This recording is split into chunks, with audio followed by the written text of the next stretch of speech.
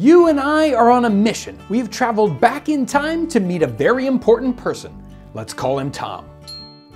He asks us, what do 21st century Americans enjoy eating? And we look at each other and we say, takeout lo mein.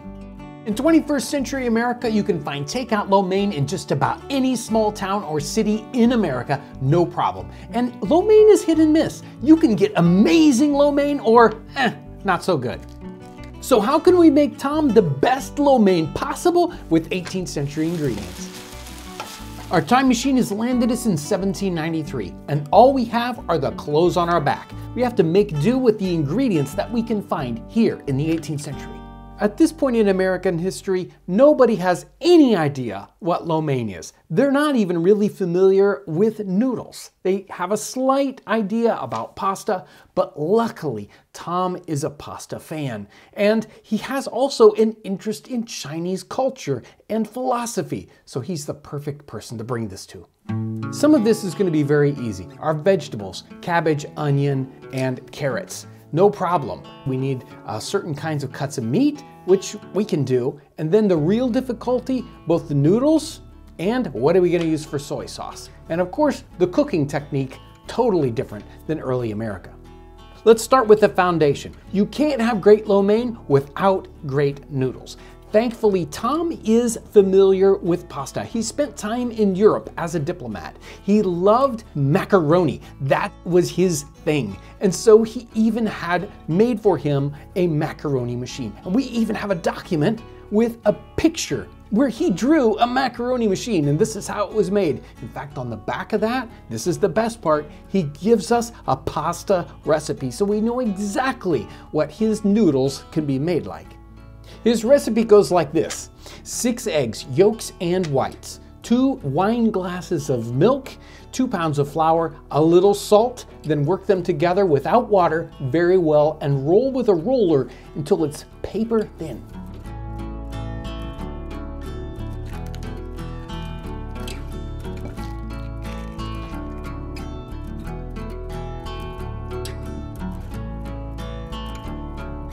The title of Tom's recipe is For Macaroni. Of course, it's pasta. We can turn it into whatever shape we please. It'll make perfect lo mein noodles.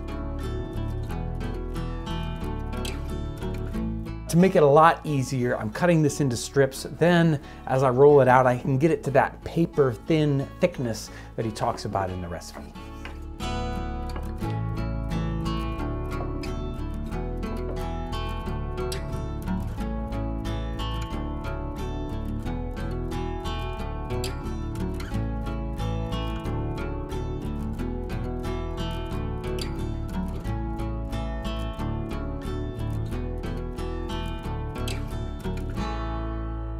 Our next major struggle is going to be soy sauce. Can you even imagine lo mein without soy sauce? I mean, it is the marker for this dish. We have to have something that's just like that.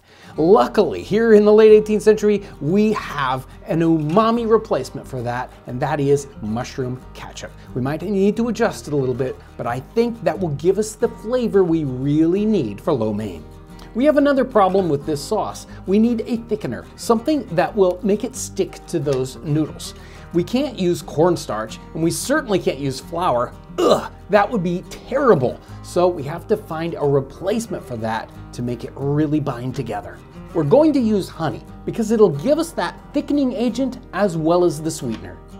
It starts off with a cup of chicken broth. Then we have our soy sauce substitute, which is our mushroom ketchup.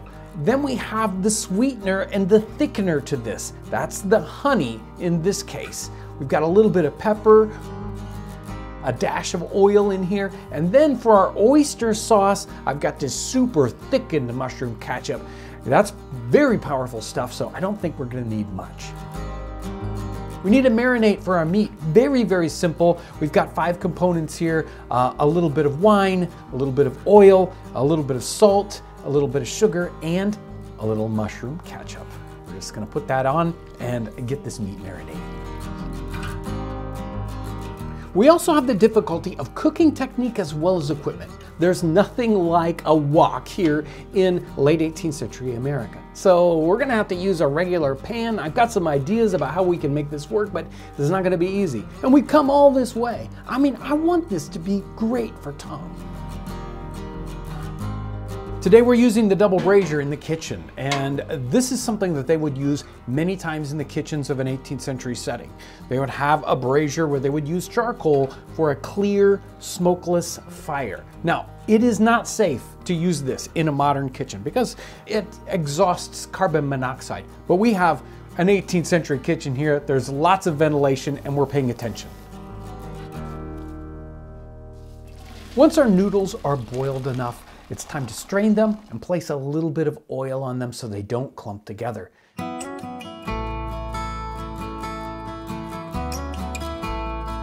Next up, our vegetables. We're going to start cutting up our cabbage and our onion.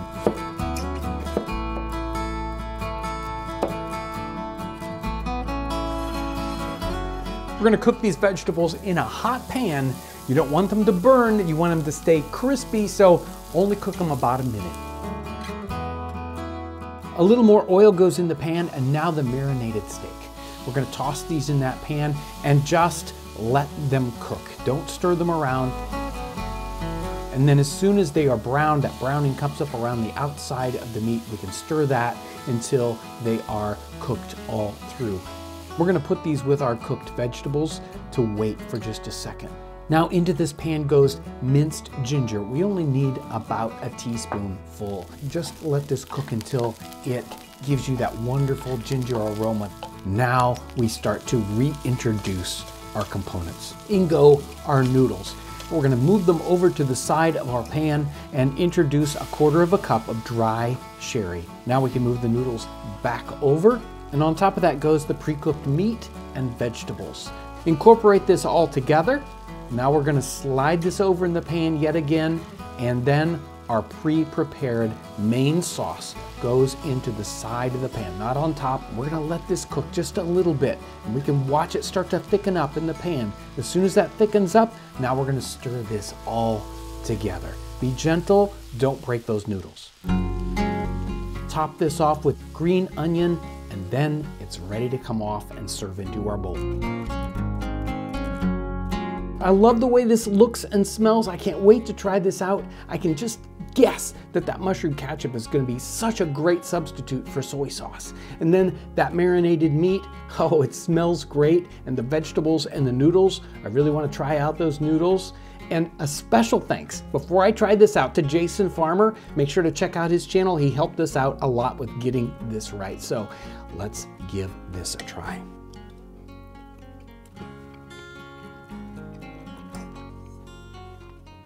This is great. It fits all the flavor notes. I love it, and Tom's gonna love it too.